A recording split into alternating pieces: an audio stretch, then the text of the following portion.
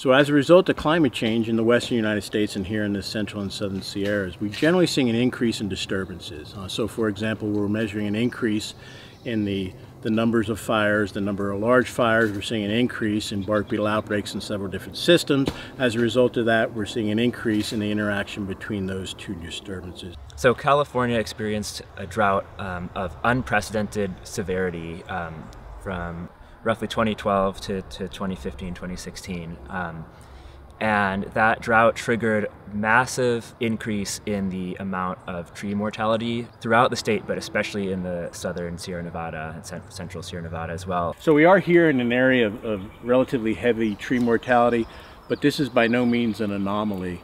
We've lost somewhere on the order of 129 million trees since 2010, most of those in 2016. Even last year, after what was almost a record winter in many areas in the central and southern Sierra Nevada, we still lost an additional 20-something million trees on the landscape.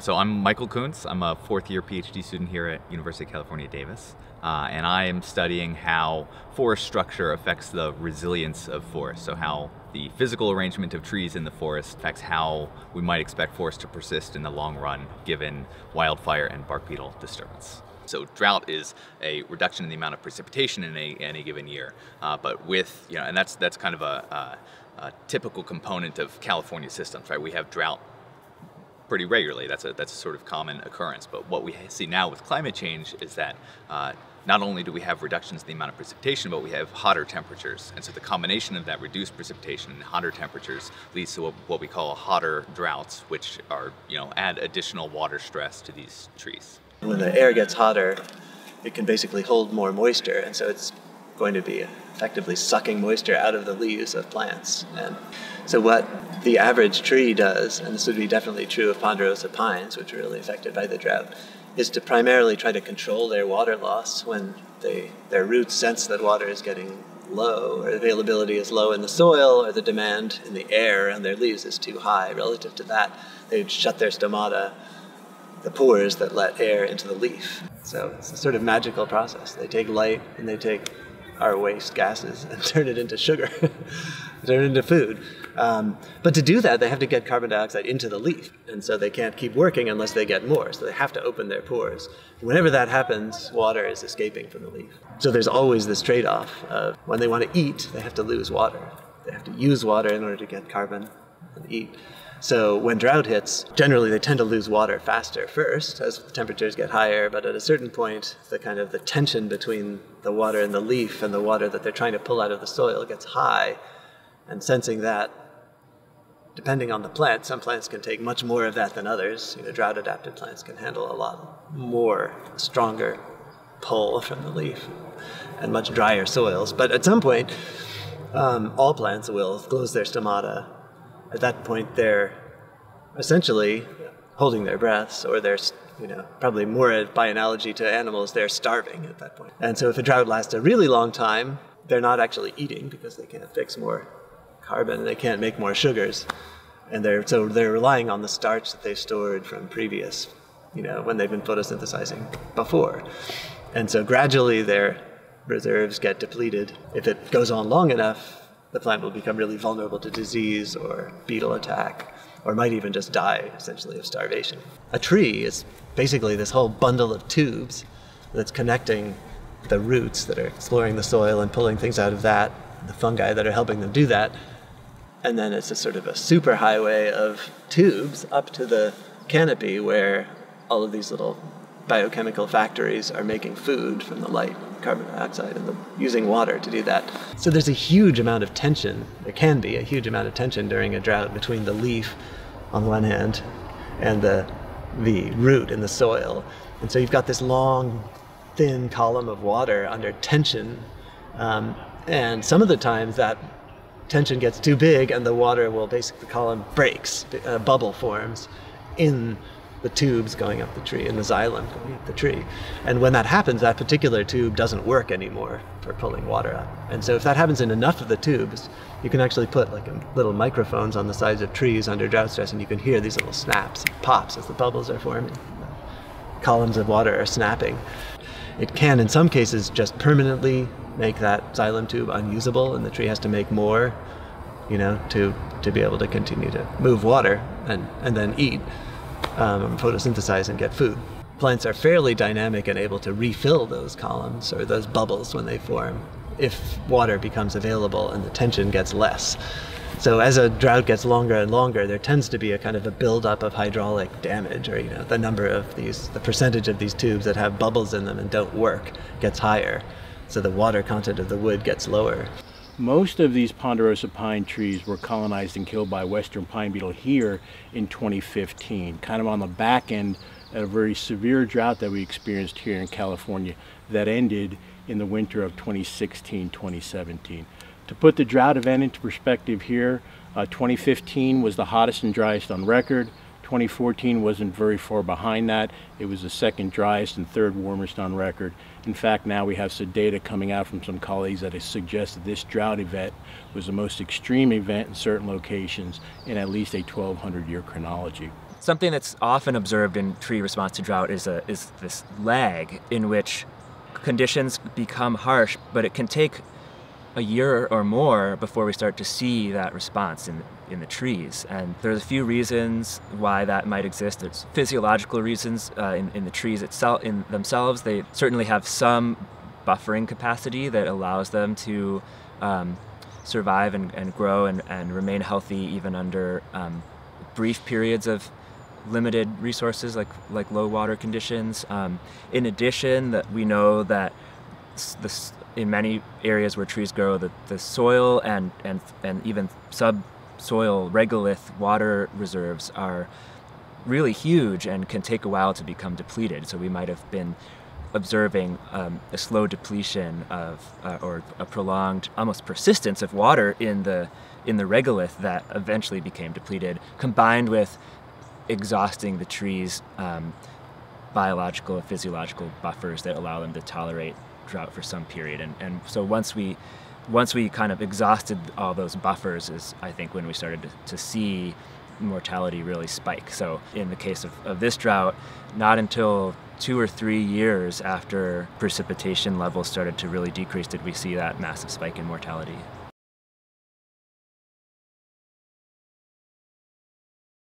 It does really matter whether or not we get our precipitation in the form of snow or rain. So if we get precipitation in the form of snow, it'll usually sit in the mountains for longer, and it will slowly melt off into the streams when the temperatures start rising in the spring. And then also more water will soak into the ground, and that will be available for trees later on in the year. When we get our precipitation in the form of rain, then what happens is water moves through the system much more quickly. So we see, much quicker runoff into the streams and rivers, and it flows downstream sooner. So it stays in the system a lot less longer. We usually see peak flows in our rivers much earlier in the year.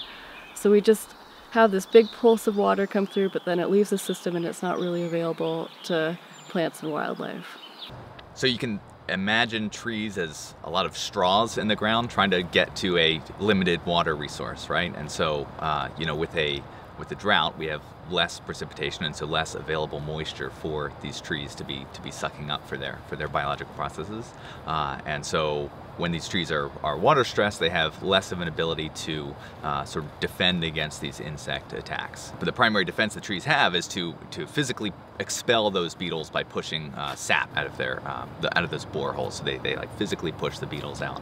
And so when the water is limited, those trees can't be using those limited water resources to be expelling beetles because they need it for their own maintenance and upkeep and growth and that sort of thing. So they're more vulnerable to that bark beetle attack because they can't defend against it.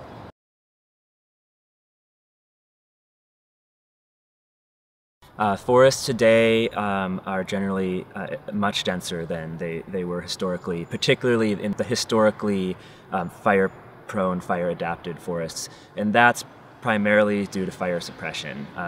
We've aggressively suppressed fires in those forests for over a century, and that has allowed small trees to establish and grow, and as a result, forests have become much denser than they historically were. And so that fire suppression or any factor that leads to increased density is likely contributing to these high levels of mortality that we're seeing under drought conditions.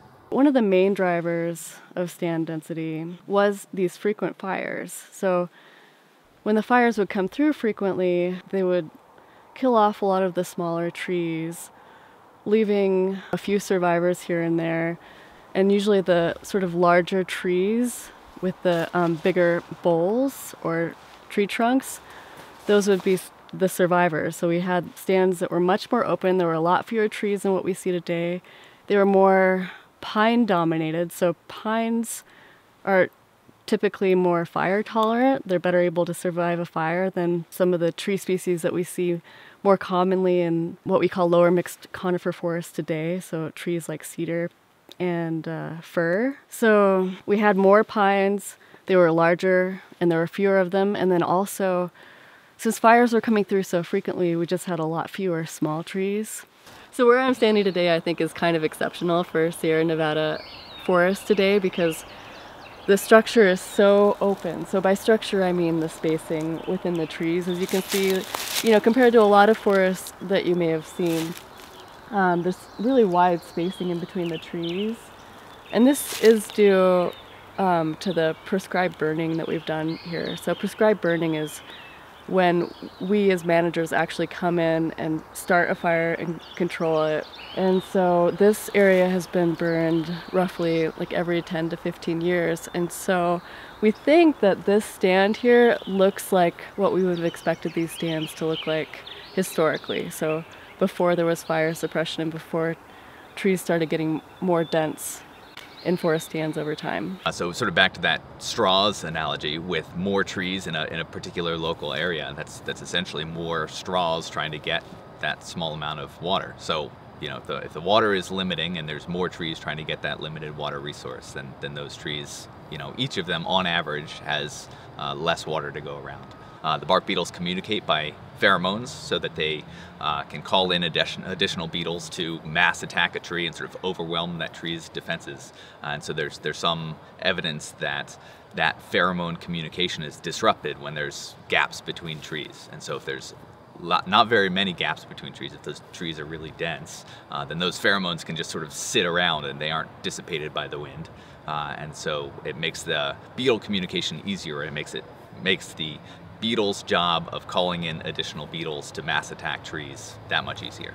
The project that we're working on is to take drones and fly them over these sites and map 40 hectares around each one of these sites. So ultimately there's 36 sites in total, and so we're hoping to get 40 hectares, about 100 acres around each of these sites. And so from each of those maps, we get a individual measure of where each tree is and what its sort of condition is. We're using a multispectral camera, which means that we're able to look in the infrared spectrum also, and trees are really sensitive to that when they're healthy or not. And so we can learn about the individual tree health and where each individual tree is by mapping them with this drone. And so the predictors sort of for this model of what would make a tree more likely to be attacked is primarily its local density. How many trees are nearby to it that might be making it additionally stressed, or that might be interrupting or not interrupting that pheromone communication. It still seems to be an open question of what scale of density really matters, right? So you can imagine with a single tree, you can look at, well, how many trees are within 10 meters of that tree, or how many trees are within 20 meters of that tree. And it's unclear which of those scales is the most important for predicting the tree mortality, or the likelihood of beetle attack for that focal tree. And so those are kind of the things that we're after. So the trees that are the most stressed are the most vulnerable to getting killed by these beetles when they attack.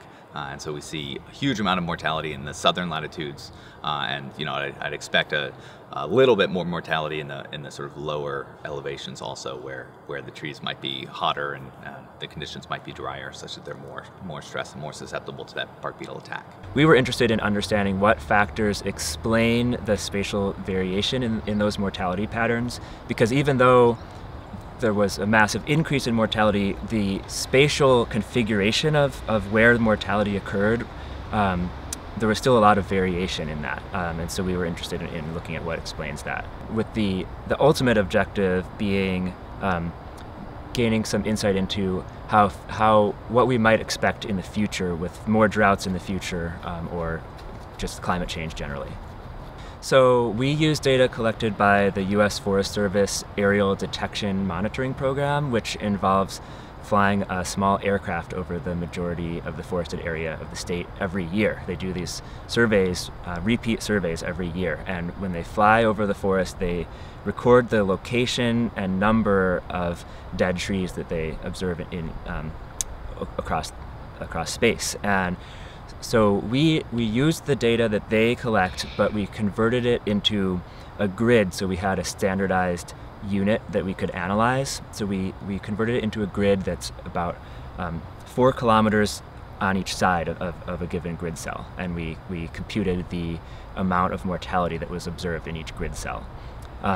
Then we took environmental data of the same spatial resolution, particularly forest density data and climate data, specifically the data representing the long-term average aridity of each location. And we looked at how those variables, so the density and aridity, how they explain the spatial variation in the mortality patterns.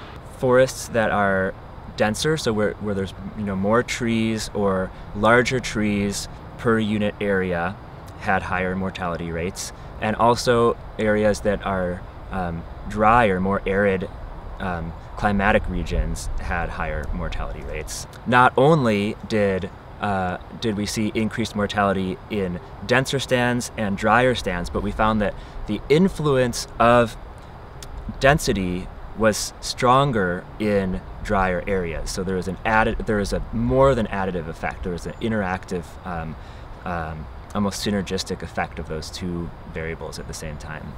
By far, the species most strongly affected by drought was Ponderosa pine. Most of the mortality appears to be driven by the western pine beetle. It's possible that it's because of its susceptibility to that beetle that it was the species that was most impacted.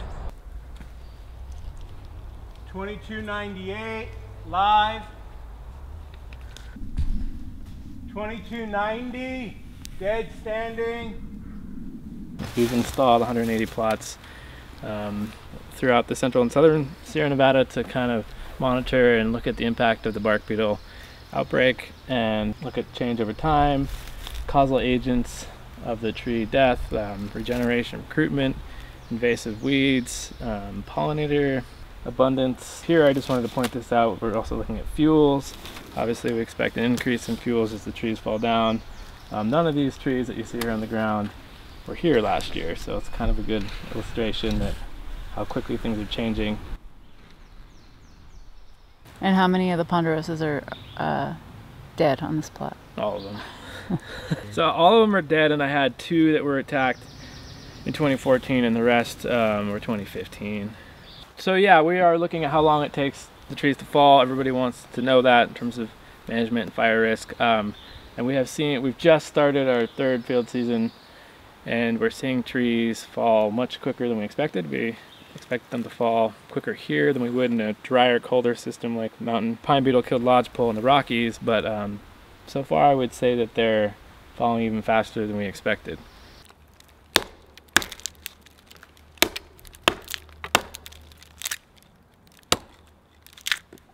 So here, many of the trees that have been killed have actually been killed by an interaction between drought and native bark beetles.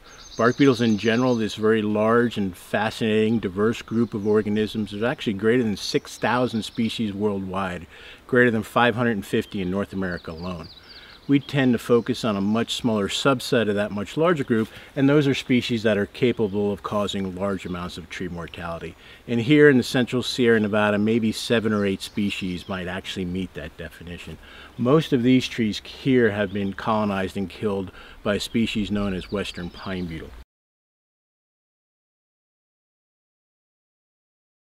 Generally, we don't see large outbreaks of these native bark beetles in any of our systems. unless two conditions are met. We must have favorable climatic and favorable vegetative conditions coinciding in time and space. So here, what we had on the landscape was an abundance of suitable hosts, large diameter Ponderosa pine, at a time when the hosts themselves were stressed by this very significant drought event. In many cases, what we can do is actually remove the bark off the tree and look at the gallery patterns that have been left, either on the bole of the tree itself or on the inner bark, as we refer to it as the phloem. And so here you can see these S-shaped galleries, which are very characteristic of colonization by the species western pine beetle. So a bark beetle in general spends the vast majority of its lifetime within a tree. Its job is to get from one tree to another tree as quickly as possible. During the initial phases of colonization, beetles will actually begin to colonize most of these trees at about 3 meters in height. Initially done so by the females, and then the females will start to release what we call an aggregation pheromone component. And this is something that they naturally produce that attracts other beetles to the tree to facilitate colonization of this individual tree. Once this tree begins to fill up, the beetles actually produce a different type of pheromone that we call an anti-aggregation pheromone. In this context, it's known as verbenone, that essentially says, hey, this tree's full, please disperse and colonize the next available tree. And in doing so, you can see how they regulate their attack densities, not only on an individual tree basis, but on up to a landscape basis. So what the beetle does is actually bores into the tree, typically through one of these bark crevices, and healthy trees will generally respond with the production of these pitch tubes. Here you see very few because this tree was very stressed at the time of colonization and therefore wasn't very capable of defending itself. Once the beetle enters the tree, mating occurs, egg laying occurs, and essentially both the adults as well as the developing larvae will girdle the tree and disrupt water and nutrient transport within the tree, which essentially results in mortality of the tree in a relatively short period of time. So for most bark beetles, they kind of finish out their entire life cycle within the phloem and then simply emerge back through the bark in search of a new tree to begin a new generation of beetles. With western pine beetle, they actually enter the tree, mate, lay eggs, run through some of the earliest instars, as we refer to them, just the different developmental stages of the larvae.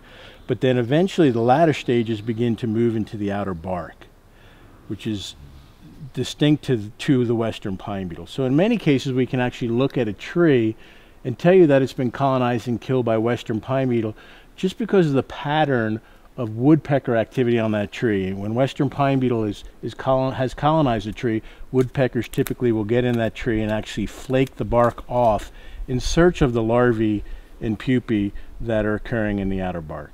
They actually inject a whole bunch of other flora and fauna into the tree upon colonization by the beetle. And one of the best recognized is the presence of blue stain fungi. These are fungi that the beetles actually carry on their integument and specialized structures, and again inject into the tree upon colonization by the beetle. Now, we generally debate as to the contribution of blue stain fungi in terms of tree mortality, but we do know clearly that the fungi confers a competitive advantage to the developing larvae, in which they tend to feed on the blue stain as well as the phloem. We also see quite a bit of variability in their life history, and so depending on the bark beetle species, the tree species, different abiotic conditions, some other factors, may take a bark beetle several years to complete a single life cycle, or they may be able to complete several generations, as we refer to them, in a single year. Here in the case of western pine beetle, generally western pine beetle completes 3 generations a year in this area of California. If you look carefully at these pitch tubes, you can actually see the presence of the phloem, this kind of pink material that has been incorporated into the pitch tube. And what's occurring there, that's an indication that the adult beetle has actually reached the phloem and is pushing phloem particles or sawdust out into the pitch tube. And so generally on some trees we can come and take a look at the pitch tubes, and that'll give us an indication as to how successful these attacks were. These attacks are all successful. We actually know that because the tree itself is died several years ago. But in some cases you might find pitch tubes that are very clear, yellow, with little or no sawdust incorporated into them, and that's generally indicative of the tree being successful in kind of pushing out and encapsulating the beetle itself. Again, this would be considered one of the primary defenses of a tree to colonization by bark beetle. So Dendroctonus literally means tree killer, and they tend to be more aggressive. There's this other genus called Ips, which are engraver beetles, which under normal circumstances preferentially colonize dead and dying trees or slash or something like that.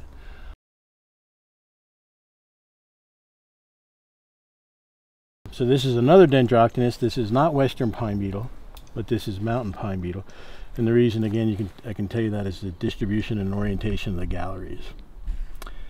Furthermore, Dendroctonus, their galleries are filled in frass, so you can still see all the frass in there. Where Ips beetles actually have elytra that are kind of scooped out on the back end that they use to push the frass back out of that entrance hole, so their galleries would be clean of any frass. I mean, here's kind of one with the characteristic J at the end, little hook. And here's where an egg was laid and the egg hatched. In the early instar larvae, you can see how small that gallery pattern that the really small larvae leave behind. It gets larger and larger and larger and larger until it pupated somewhere in there and then bored out and probably came out of that exit hole right there. Here at the end of this gallery, you can see actually that there's a deceased adult. Again, that's mountain pine beetle, Dendroctonus ponderosa, which is quite active in our sugar pine component here, but again, most of this tree mortality is associated with western pine beetle, Dendroctonus brevicomis.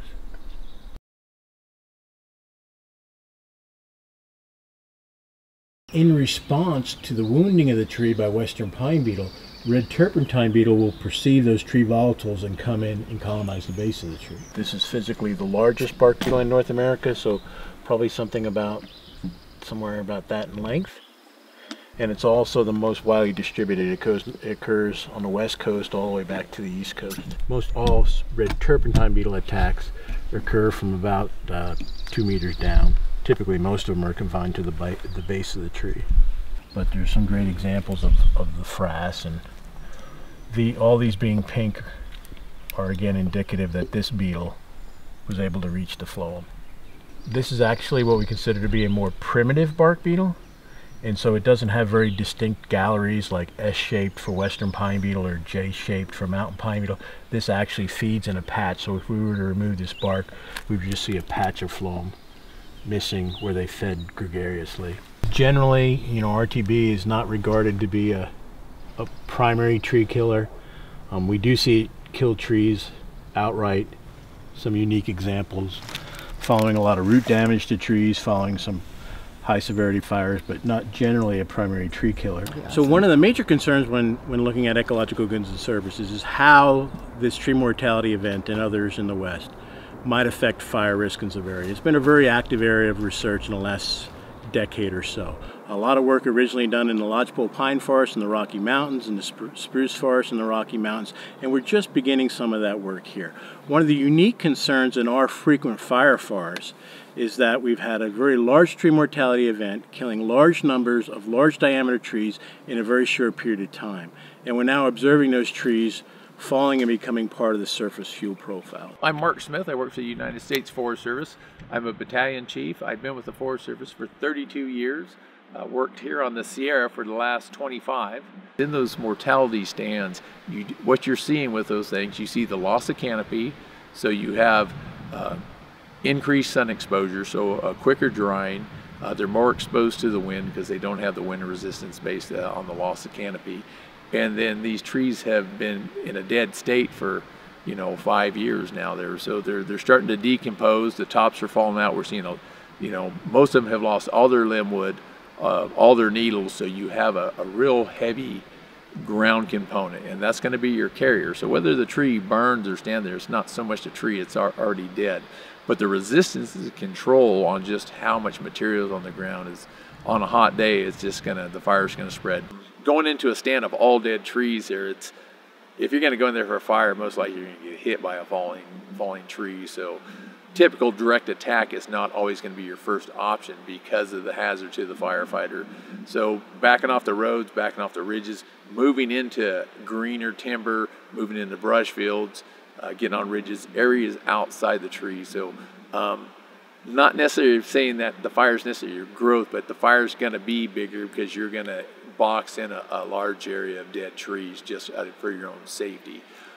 In a case of a lightning strike where it's taken some moisture, you usually have a window of time where you can go in and suppress directly and keep it very small. But once the fire grows into and starts burning the trees, then it does bring an element of safety in there that has to be monitored.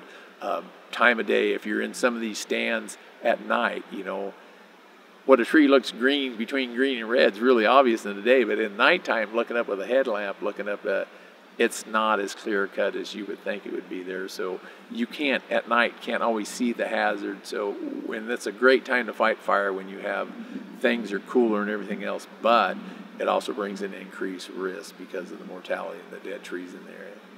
So one of the questions we commonly get is, what's the future forest going to be? And that's something we're studying now. We really don't have any definitive answers.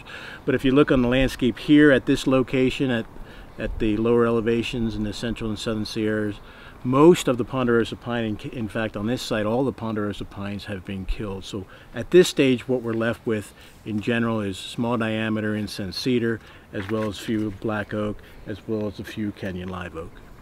The question of whether Ponderosa pine is shifting its range upward as a consequence of either this past drought or climate change in general is very much an open question still.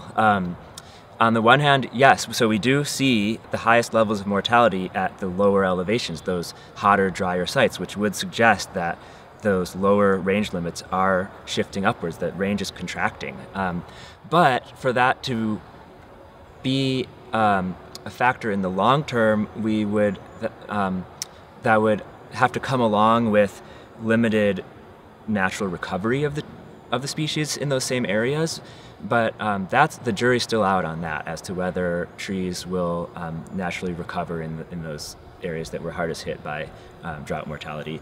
And then the other question is whether the species will be able to establish upslope in sites that are becoming climatically suitable, but where the species was not previously found. And we actually have some other research looking at establishment of trees following disturbance, and we see some sensitivity of trees to climate and weather variation that could allow for species to establish in sites where they historically were not found.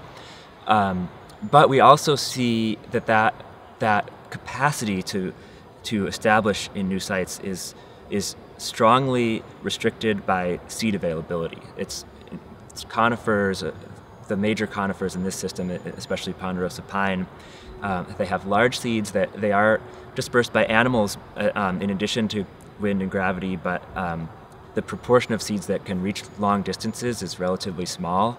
So that dispersal limitation is a major factor influencing the potential for tree ranges to shift in response to climate change.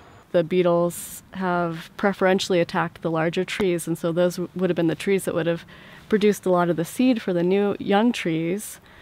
And we have some of the younger, smaller trees left, and the regenerating, trees that came up from seed.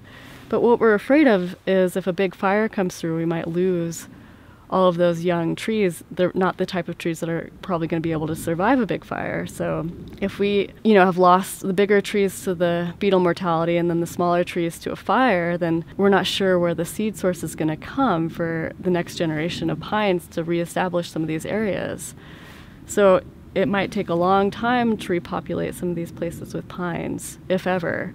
Because denser stands appear to be more susceptible to drought, it follows logically that any management that can help reduce the density of those stands might reduce the risk of drought mortality. So thinning, so mechanically removing trees that have filled in as a result of fire suppression, or bringing in prescribed fire, which can do the same thing, or even allowing natural wildfires to burn as long as they'll burn at a moderate or low severity rather than a high severity that would just kill all the trees.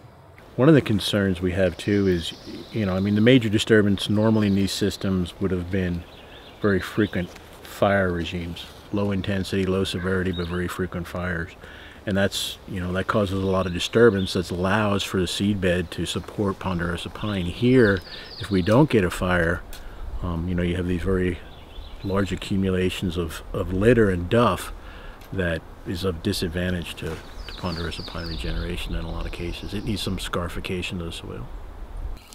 One benefit of restoring stands to their more historic conditions, like in this case a more open condition, is that we can help develop more resilient forests that are better able to withstand future droughts. So we expect that we can have longer, hotter droughts. And by creating a more open stand structure, we think that these forests will be more resilient to them. We also think that they can better withstand future fires. So over time, we've observed that we've had larger fires and fires that burn hotter. And by allowing fire to move frequently through an area and to keep consuming all the fuel that builds up over time, we're more likely to be able to maintain trees on the landscape, because trees like this will be able to withstand a low severity fire, whereas they won't be able to survive a high severity fire. So forest heterogeneity is how variable a forest is in a particular local sort of spot. So it sort of relates to that spatial structure of forests and where the trees are and how big those trees are and what species those trees are. So if you can imagine a forest with all of the trees of the same size and the same height that are planted evenly spaced throughout the forest, we would call that a homogeneous forest because it's very even. But typically in these kind of fire adapted systems, we end up with forests with a lot of this heterogeneity, a lot of this variability, where there's trees in groups and trees of different heights and trees that are spaced at different distances from each other. And so that, sort of an emerging paradigm in forest ecology is that heterogeneity, that variability in forest structure allows the forest to absorb change from these fire disturbances and from bark beetle sort of insect attacks and remain as forests instead of perhaps converting to like a shrub kind of system. There's a lot of work going into looking at sort of what kind of heterogeneity we can create in a sort of management context, and that can often happens as a result of taking literally taking a chainsaw to the forest and cutting down particular trees and sort of leaving that patchwork of mortality that we might expect if a natural fire were to burn through, or implementing prescribed fire on the ground where we intentionally set fires and sort of let the fire do the work of creating that patchwork of mortality also. So we can influence heterogeneity in a management context. But one of the things about forests that I think is fascinating, and particularly disturbance in forests is so great to study, is because ordinarily forests sort of move and develop and change slowly, and they almost seem like permanent things, like a cathedral or something that's going to be there forever. But in fact, they're changing all the time. It's just subtle. But the times when you really can see it happening in real time and understand how it's going to react and maybe see the future of the forest is after it's been hit with something unusual like a drought or a fire, and then you can see those sort of dynamics speeding up and get a better window into what's controlling why the forest looks the way it does and how it will look in the future.